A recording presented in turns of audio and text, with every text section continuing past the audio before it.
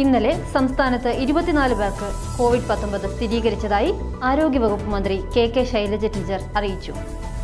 മലപ്പുറം ജില്ലയിൽ നിന്നുള്ള 5 പേർക്കും, കണ്ണൂർ ജില്ലയിൽ നിന്നുള്ള 4 പേർക്കും, കോട്ടയം, തൃശൂർ ജില്ലകളിൽ നിന്നുള്ള 3 പേർക്ക് വീതവും, തിരുവനന്തപുരം, കൊല്ലം, ആലപ്പുഴ ജില്ലകളിൽ നിന്നുള്ള 2 പേർക്ക് വീതവും, ഇടുക്കി, പാലക്കാട്, കാസർഗോഡ് ജില്ലകളിൽ നിന്നുള്ള ഓരോരുത്തർക്കുമാണ് രോഗം സ്ഥിരീകരിച്ചത്.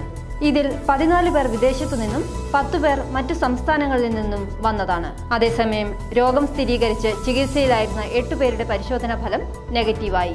വയനാട് ജില്ലയിൽ നിന്നും 5 പേരുടെയും കോഴിക്കോട് ജില്ലയിൽ നിന്നും ഒരാളുടെയും വീതം പരിശോധനാ ഫലമാണ് നെഗറ്റീവായത്. ഇതോടെ 177 പേരാണ് രോഗം സ്ഥിരീകരിച്ച് ഇനി ചികിത്സയിലുള്ളത്. 510 പേർ ഇതുവരെ കോവിഡിൽ നിന്നും മുക്തി നേടി.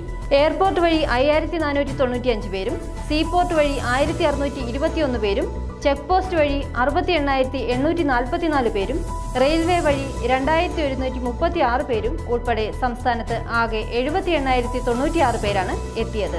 സംസ്ഥാനത്തെ വിവിധ ജില്ലകളിലായി 80,138 പേർ നിരീക്ഷണത്തിലാണ്. ഇവരിൽ 79,611 പേർ വീട്ടിലും ഇൻസ്റ്റിറ്റ്യൂഷണൽ ക്വാറന്റൈനിലും, 527 പേർ ആശുപത്രികളിലും നിരീക്ഷണത്തിലാണ്. 151 പേരെയാണ് ഇന്ന് ആശുപത്രിയിൽ പ്രവേശിപ്പിച്ചത്. ഇതുവരെ 49,833 വ്യക്തികളുടെ ഓഗ്മെന്റഡ് സാമ്പിൾ ഉൾപ്പെടെ സാമ്പിൾ പരിശോധനയ്ക്ക് അയച്ചിട്ടുണ്ട്. ഇതിൽ ലഭ്യമായ 48,276 സാമ്പിളുകളുടെ പരിശോധനാ ഫലം നെഗറ്റീവാണ്.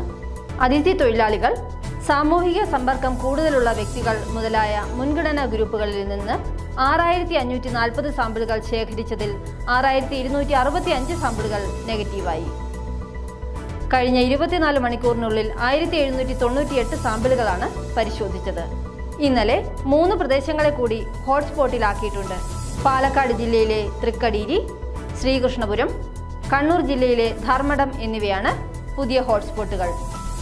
അതേസമയം 8 പ്രദേശങ്ങളെ ഹോട്ട്സ്പോട്ടിൽ നിന്നും ഒഴിവാക്കിയിട്ടുണ്ട്. നിലവിൽ ആകെ 28 ഹോട്ട്സ്പോട്ടുകളാണ് ഉള്ളത്.